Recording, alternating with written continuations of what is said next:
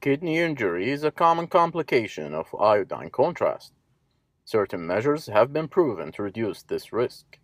Mubarak Al-Kabeer Hospital has recently launched a protocol to prevent contrast-induced acute kidney injury. This video illustrates the steps to follow in applying this protocol to prepare a patient for a contrast procedure. It consists of an inpatient, outpatient, and emergency protocol. To prepare an inpatient for a contrast procedure, the doctor has to fill the inpatient protocol sheet by checking the relevant boxes and signing at the bottom. The nurse will then carry out the orders in the sheet. The protocol sheet is considered as a prescription and should be attached to the unit dose at all times. For emergency contrast procedures, the doctor may follow the inpatient protocol as much as possible.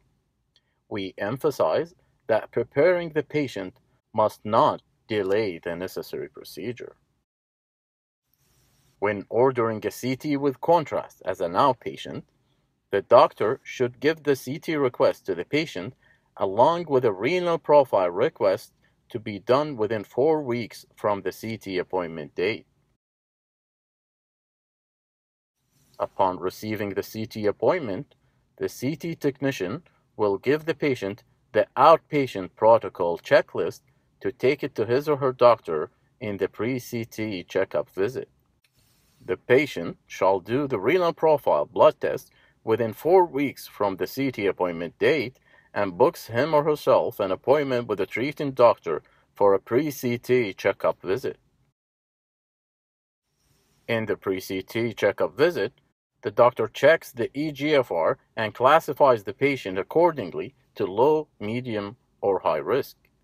Those with GFR more than 45 are low-risk patients and do not need specific preparation other than the general instructions. If the GFR is less than 30, the doctor should admit the patient electively 1 day before the appointment date to be prepared as per the inpatient protocol.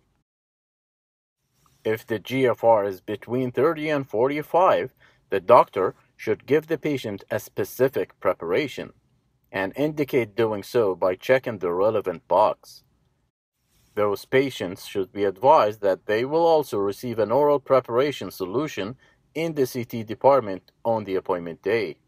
An acetylcysteine, though, has to be prescribed through HIS. Please ensure you choose the oral form. On the CT appointment day, those patients with medium risk, GFR between 30 and 45, will receive an oral preparation solution by the CT technician.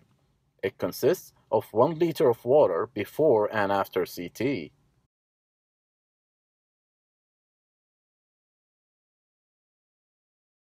The CT technician will assure that all patients were prepared appropriately and indicate so by checking the relevant boxes in the technician part of the protocol sheet.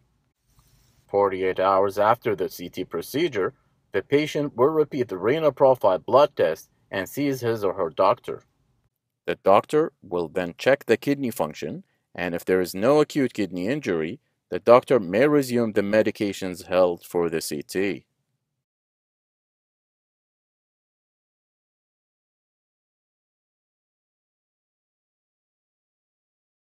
Your cooperation is highly appreciated in order to make this protocol a successful move in the quality of care provided in MKH.